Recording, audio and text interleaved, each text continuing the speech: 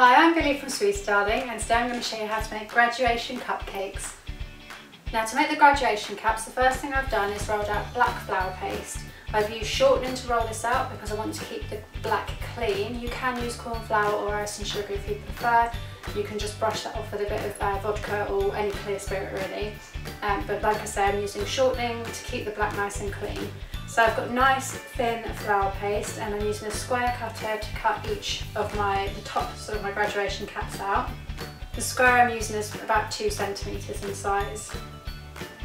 And with each square I'm just leaving it on a piece of foam so that it dries nice and flat.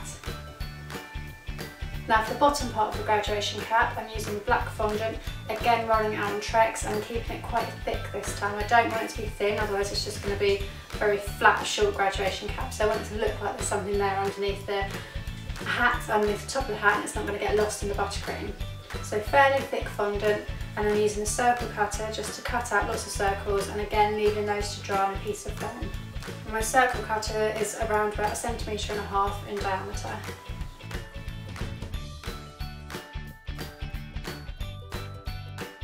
When you've got all your circles and your squares cut out, you can use a little bit of water or sugar glue, paint on top of the cylinder and then stick the square on top. That should be enough to attach it. If everything has completely dried by the time you're sticking it and water or sugar glue isn't working, then use a little bit of royal icing.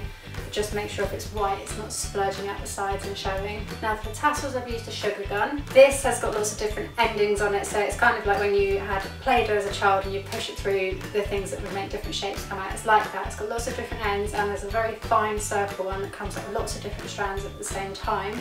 That's the one I'm using to make these tassels. Now I've got a goldy coloured flour paste here. You can use flour paste, gum paste, modelling paste, fondant, whatever you prefer. I have gone for flour paste, which is one of the tougher pastes, and because of that I've had to mix a lot of shortening in it to soften it up so it'll actually go through the sugar gun without breaking my hand at the same time. You have to keep squeezing the sugar gun in order to get the paste through. The softer the paste, the easier it is to get through. Now I wish I had done half and half of sugar paste and flour paste with this, because it took ages to get it through just because I had to keep squeezing so hard to get it to budge anywhere, and like I say, I had to use a lot of shortening. So next time round I'll do half sugar paste, half flour paste, mix it together to make more of a modelling paste consistency, and then add some shortening to that and push that through. That's my lesson learned from this one. But either way, whichever paste you use, you need to roll a sausage of it, push it into the sugar gun and then squeeze it until the strands come out, and then you're just going to cut lengths of it. Attach it to the top of your hat using a little bit of water, and if it's too long you can just trim any ends away when it's on the hat. Once all that is done, you can just leave those to dry. I left mine overnight, but to be honest they'll be ready pretty much immediately. As long as you're not distorting them when you pick them up, you should be able to use them. Then I baked a lot of cupcakes, 300 cupcakes in total.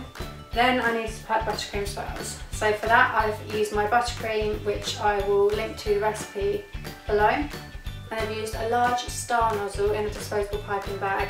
Now to do these swirls you start from the outside and work your way inwards, so squeeze with quite a decent pressure and then just keep squeezing round and round till you get to the middle, and as long as it's outside to inside you will get that nice sort of ice cream swirl effect. When you've done that, you can add a graduation cap onto the top of each cupcake, and you're done. So that's how to make graduation cupcakes. I hope you enjoyed the video. If you did, please give it a thumbs up and click the subscribe button below. There'll be new videos every Monday. Thanks for watching. Bye!